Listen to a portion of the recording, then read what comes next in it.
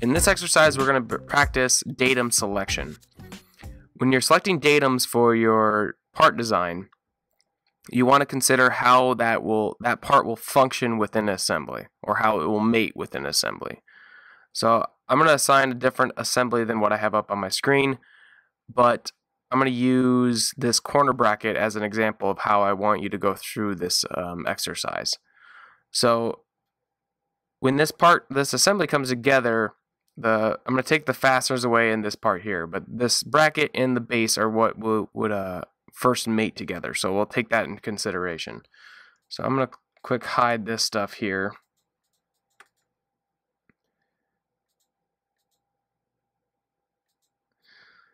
So you're going to have a primary, secondary, or tertiary datum when you're doing your design. In this case, we're actually going to use all three, but you don't always have to have all three. Your primary datum should be selected as the mating feature. Your secondary should be the locating feature, and then your tertiary would be a aligning feature. So taking that concept into thought here, I'm going to do my mating feature for this bracket, and this base part is going to be the bottom surface of the bracket. So there's my datum A. My datum B, my locating feature, would be this hole here for my countersunk or for my fastener that's going to screw into the base.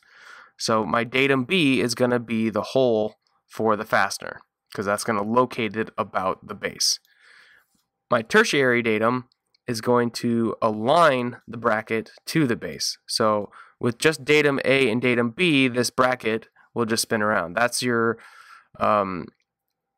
slough, size, location, orientation, form.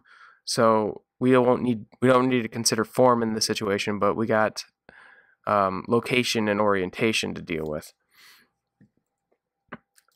So my tertiary would be either this surface to this datum and this datum feature, or I could have it be a datum feature of size, so both of these surfaces, which would mean that the midplane of that feature of size would align to the base here. So I'm going to open up my part here and start working with DimExpert.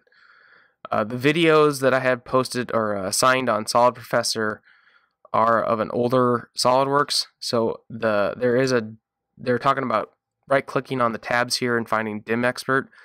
That's not here in the 2019 version. What you're going to do is the MBD dimensions, model-based design or model-based dimensioning, or to get to our DimExpert, or coming over to the tabs up here and clicking on DimExpert Manager. Within those, we have the auto dimensioning scheme, so either up here or down here. And then when we click on that, we're going to kind of just ignore everything up here for now. We'll be getting into this in more detail, but for now I just want to focus on datum selection.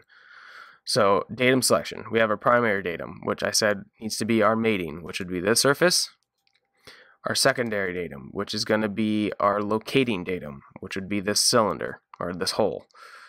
And then our tertiary datum could either be, which will align the part, which is going to be either just this surface, or if you wanted to do a feature of size, up on this toolbar here we have create width feature.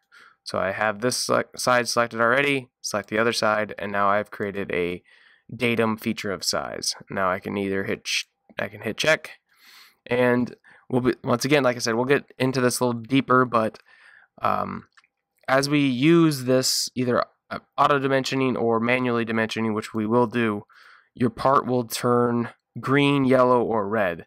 Yellow is underdefined, red is overdefined, and if it's gray, it just has not even been touched upon yet. And then green, obviously, is your part is fully defined. So I have my datum A here, which currently has a flatness tolerance on it, or geometric tolerance. Where's that one at? Here's my datum B, which has a perpendicularity geometric tolerance to my datum A. So it has to be perpendicular within 0.1. And then my datum, let's see, where is that one at? There it is. There's my datum C, which has a position tolerance in relation to my datum A and B.